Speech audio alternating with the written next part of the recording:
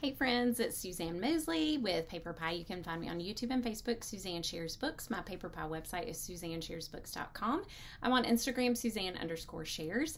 Today I'm excited. I'm updating all of my classical conversations and homeschooling videos on my YouTube channel. So if you look on playlists, click on CC/homeschooling and you can see all of the updated ones there for cycle 1 and for 2024. So if you're watching this, you may be a Classical Conversations family, and this video is specific to oceans, which is part of the Science New Grammar in semester 2 of cycle 1. You go through the ocean zones and the 4 types of ocean floor. So I love anything and all things ocean. So here are some books that you can use to incorporate reading aloud and learning together at home. So let's start with some nonfiction. I love this series, 100 Things to Know About series, and this one is specifically about the oceans. It's like a graphic novel. There are literally 100 facts. Your kiddos will like them. This one is great for upper elementary, even middle school. Some of these things that are shared are just really hysterical, and also full color, very engaging. So it would be an awesome, really fun read aloud as well.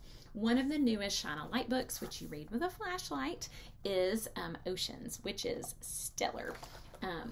So it is probably one of my favorites. It's just absolutely gorgeous. And because you do, in cycle 1, you do vertebrates and invertebrates, all of the learning with oceans, you can also add another layer of, okay, there's a whale. Is that a vertebrate or an invertebrate as you're reading this about the ocean?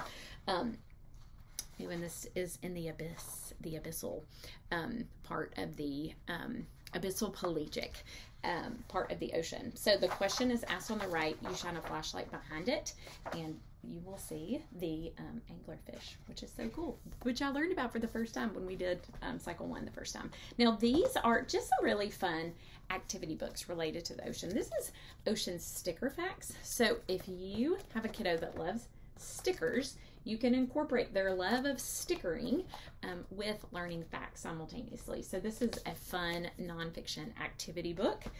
Then just some really fun ones. This is Magic Painting. You paint with water and the color comes out. Make sure to put the flap though behind where you're painting, because the water will seep through to the next one. Again, there was a whale, there are some fish. Are those vertebrates or invertebrates? You can integrate your learning together, which I think is always so fun. A new ocean coloring book. This is Mandala Art. They're typically called adult coloring books, but I think any age would enjoy this. You can use color pencils, crayons. Very, very fun. Your kiddos could color with that while you're reading aloud to them. Also, Build Your Own Sea Creatures. Love the series. This one is definitely geared for older because you do have to put the specific sticker in a certain spot. So those are some fun ocean ones that I hope you enjoy as you take a deep dive into learning about the ocean and vertebrates and invertebrates with cycle 1. Thanks, friends.